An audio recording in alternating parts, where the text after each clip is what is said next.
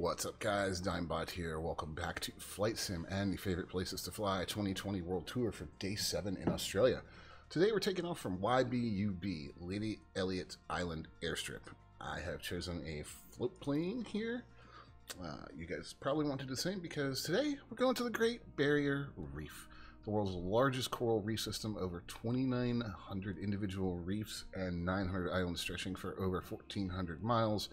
Over an area of approximately 344,000 square miles. This place is big. And it looks like we're starting in the air. That's fantastic.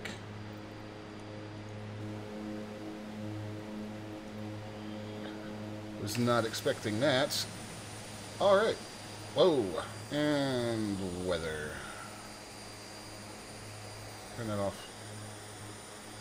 There we go. Now, you guys can actually see the reef out there. It is below us. It's what looks like some vaguely submerged islands. And this reef has been here for quite a long time, but it is also very much in danger. That large sections of it are dying thanks to, well, humans, because we just kind of ruin everything, don't we?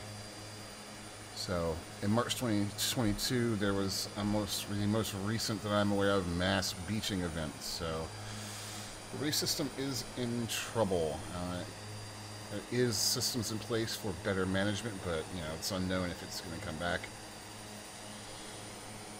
And the sim is doing an okay job of capturing it here. You can see it stretching out. So.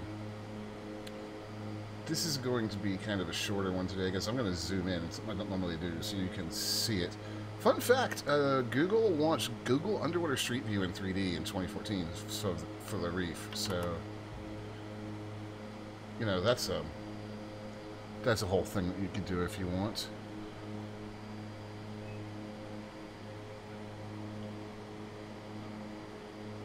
Yeah, this thing stretches for miles and miles and miles. It is a little hard to see in the sim, but if you want to take a look at it, absolutely take a look at it. Like I said, it's very cool.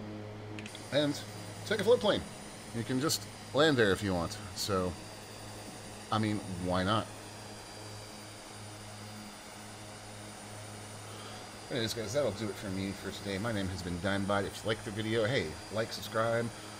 And if you're here to the end, well, watch some ski on YouTube. So I'll see you guys next time.